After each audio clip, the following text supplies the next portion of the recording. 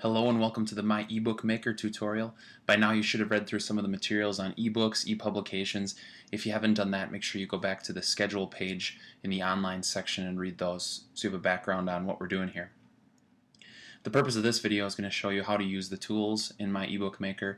The wonderful thing about it is it's a cloud-based program. It's totally online, meaning you don't have to download anything, don't have to install anything. So let's get to it.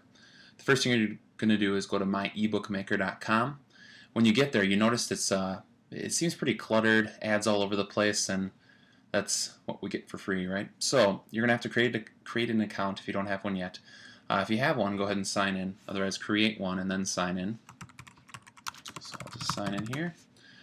Once you sign in, you're going to get a list of the books you've created. For many of you, that's going to be totally empty. You can see I already created one on birds, but for this, what I'm going to do is create a brand new book on shapes. So this is going to be like for kindergarten, first grade level, and I want a EPUB, an electronic publication that I can share with my first grade class who has some iPads that they can use. Now, there's these links here which look useful, but understand that those are all ads.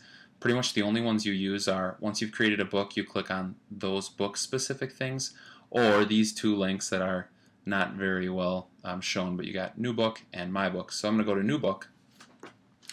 Once I go there, I'm going to call this New Book Shapes. So I do that. I'm going to leave myself as the author. I can put some notes if I want. This is a book for first graders. You know, doesn't really matter.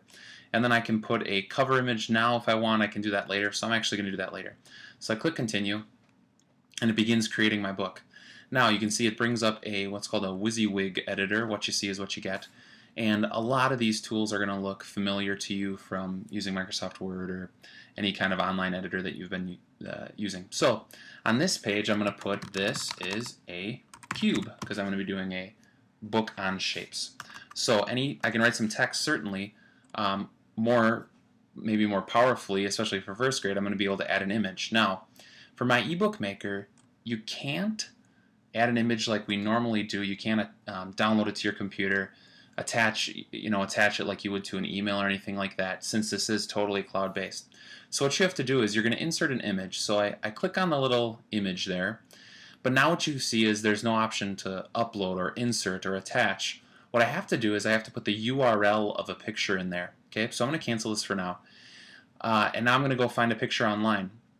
A really great website for public domain pictures. If you need pictures, not worrying about copyright and things like that, go to Pixabay. It's great. So you can see here I typed in sphere, but why don't we find a good cube to use? So I type cube. Go ahead and use the block since hopefully many first graders have seen this one. And now what I'm going to do is I'm going to right click on this picture. And depending on the browser you're using, there's basically one of these that we want. It's going to look different for Chrome and Internet Explorer, Safari, but I'm in Firefox right now. And the one I want is copy image location. For other browsers, it might say copy image URL or copy image address, something like that. But I'll click that, and now I head back to Myebookmaker, that tab. And now if I insert an image, I can put the URL here. So I'm just going to, you can either right-click paste or Control-V there. And now what you see is when I click out of that, it's going to drop it in this preview window, and you can ignore all this text down here. But what I can also do right away, and I would probably do this on the front end if I were you, is pick a different size. This is a pretty large size, but maybe you want it that big, and maybe as you begin looking at ebooks and testing yours out, you're going to find you want it smaller or bigger. So I'm going to make this smaller. I'm going to make it 400 for the width, and you can see it auto-adjusts the height to keep the aspect ratio of the picture, which is nice. So I click OK. You can see it drops it right into my ebook, and that can be my first page. And now what they're going to do is they're going to call each of these pages chapters. So instead of calling them chapters, and what that's going to do is auto-create a table of contents to use. But you have to do it for each page, and you can't necessarily put multiple pages into one chapter, which would be nice. So for this, I'm just going to name it the pages by what's on the page. So I'm going to name this page Cube. I'm going to click Save. And now I'm going to add a new page. So new page. See, I clicked right there. And now I'm going to say this is a sphere.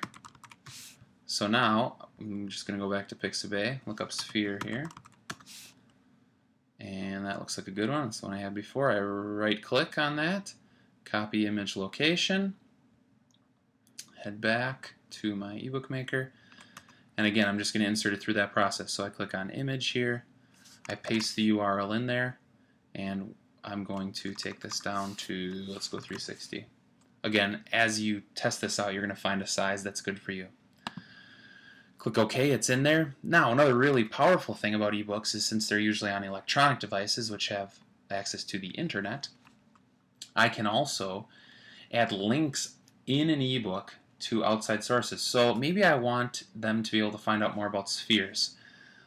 So I can say, tap here to find out more about spheres.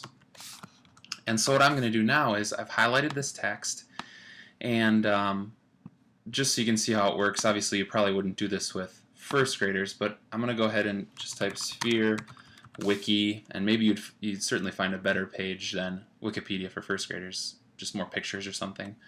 But you can see what I'm going to do is grab this URL, so I click up here, I highlight that whole thing, I copy it,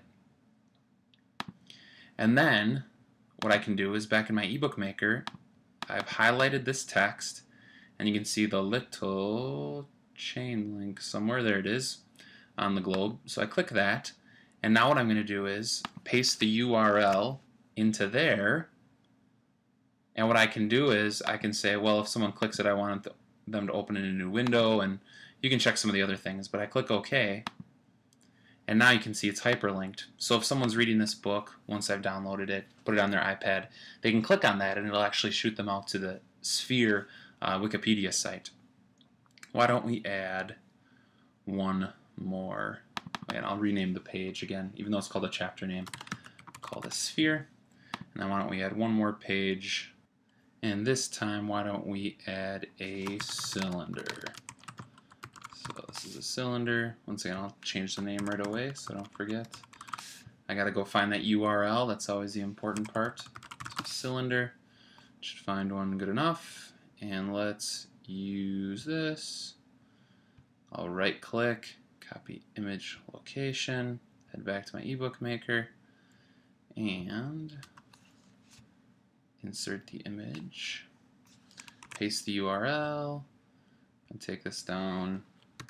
Maybe do a 200. Maybe what I'll do is try different sizes, and then once I actually view my ebook, my EPUB, then I can decide what to change these back to. So this is a cylinder. Let's go ahead and save this. So we can say my ebook is done. Obviously you'll add more or less pages. Well, more pages. And then what we need to do is now get this into a form where our iPad or other e-readers or programs we have on computers can read it. To do that, I click down here, download EPUB file. I want to save it, obviously, so I save it, and Mozilla will likely just dump it into a downloads folder that I have.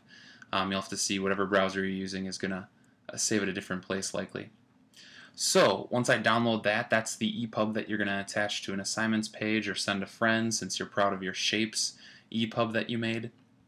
But now if I go back to my book, since I've saved everything, I have my birds one, I have my shapes one, and you can see you can edit contents, change the pages around.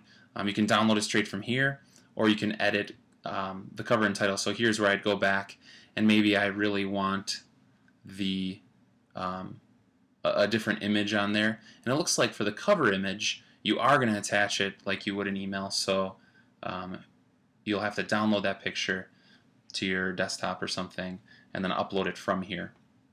Click Save Changes, and that will take care of that. So that's a quick overview of how to create an e-publication. Hopefully you're already beginning to brainstorm ideas of ways this can be used in your classroom.